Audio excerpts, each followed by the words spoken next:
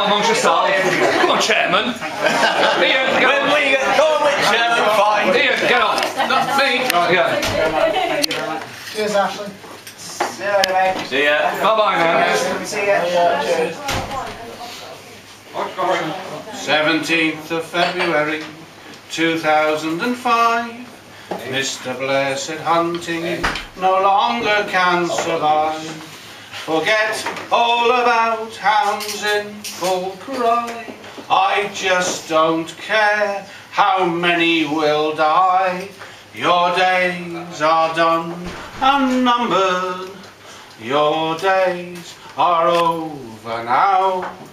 Your days are done and numbered. Your days are over now. Some so-called hunting people said we must give in. We couldn't break the law, for that would be a sin. We'll just have to hunt within this law.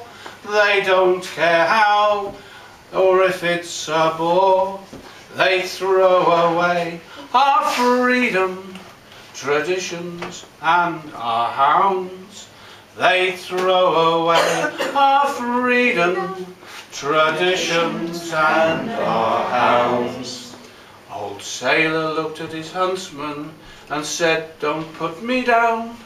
Remember we marched side by side when you went up to town. And don't forget that glorious day, those 70 minutes when I led the way and caught that hare before you.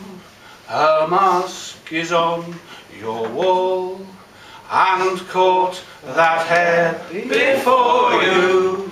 Her mask is on your wall. So some of us said, bollocks, you'll never beat us down. We owe it to the memory of every single hound, and to our fathers who in their day had to fight and die so we could live our way. Our history and our future, for both will carry on. Our history and our future, for both will carry on. So stand up now and join me, swear you'll carry on. Till this ban is over, they're beaten and we've won. Even the fox and hare agree, this ban does nothing for our country.